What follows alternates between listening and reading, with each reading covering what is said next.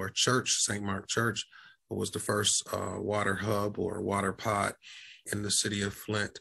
And we were basically told to only give people 2 cases of water.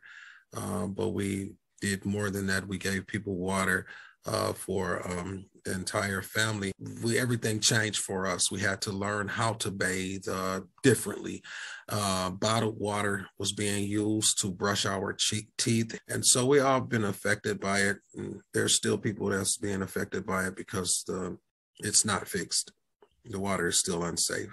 What once was the greatest schools, Flint School Board of Education, was one of the greatest, is now it has declined.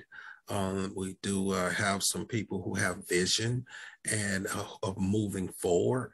It's just that we maybe need the resources or our government help move them forward. I believe that, job-wise, nobody really wants to, in my opinion, invest into such a city, whereas the water has not been fixed. It hurt my heart that they changed the water back to Detroit or for GM, but didn't change it for the city because it was messing up the parts at GM. But if it can rust a block of metal or steel, then it surely can kill a body. So it's a lot of people that feel less than and not greater than. And we were once a great, which in my opinion, we are still a great city. We're resilient.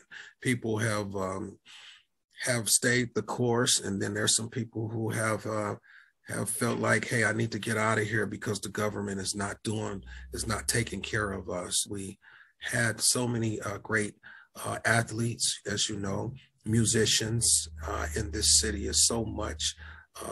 I could just say I love the history of our city, and I just want us to get back on course and become that great city again.